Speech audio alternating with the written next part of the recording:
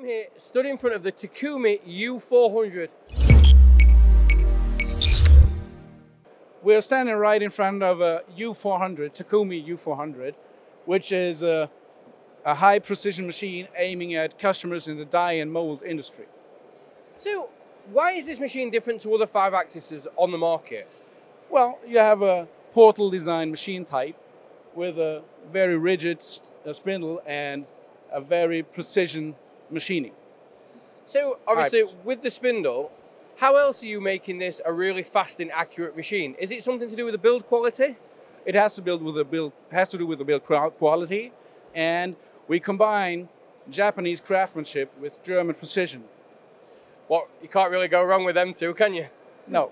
So obviously you have a very nice looking part on this machine. Yes.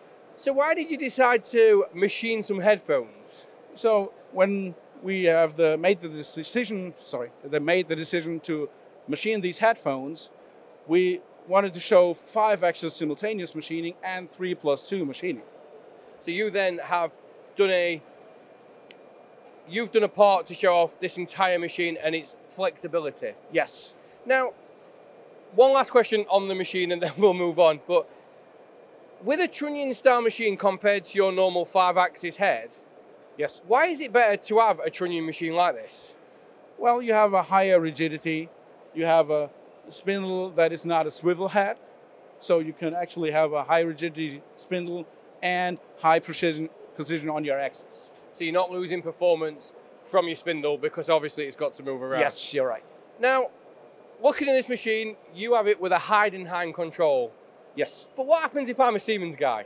Well, you can have it with a Siemens control optionally. Is that the only two controls I can have, or can we?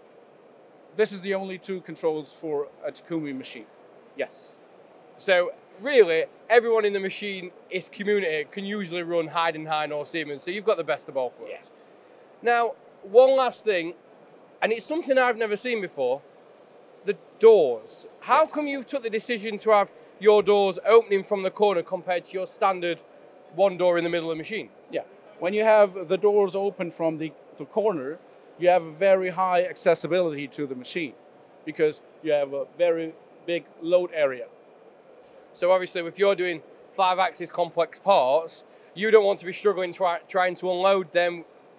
There's a risk of damage, right? That sort of thing. So having this open, to me, is a no-brainer. Yes. So, well, Florian, thank you for your time today.